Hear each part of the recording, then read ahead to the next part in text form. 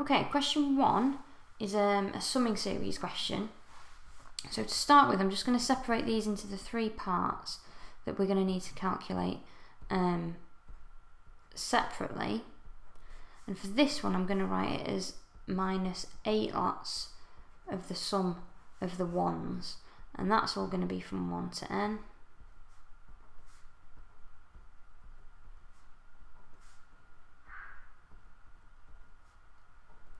So for the sum of the r squared terms from 1 to n, we've got that in our formula booklets, but you should know that it's 1 over 6 n, n plus 1, 2n plus 1.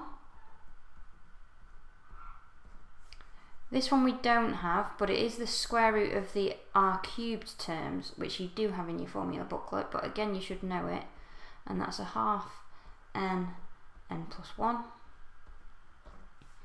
And this one is going to be 8 lots of the sum of all the ones, so, and there'll be n ones, so that's just going to be 8 lots of n.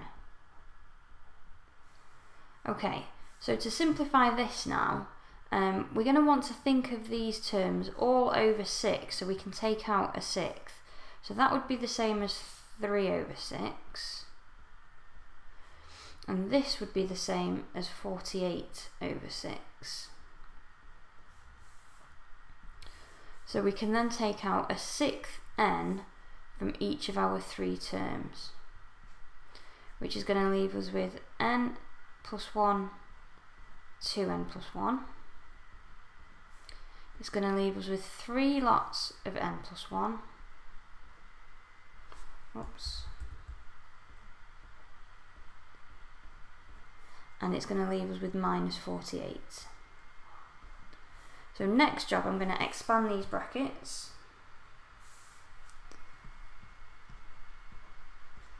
And this is going to become 2n squared plus 3n plus 1. We've got take 3n and take 3 here and take 48. So that is going to become a 6th n. We've then got 2n squared. The 3n's cancel, so we've got minus 50. I can take another 2 now out from here.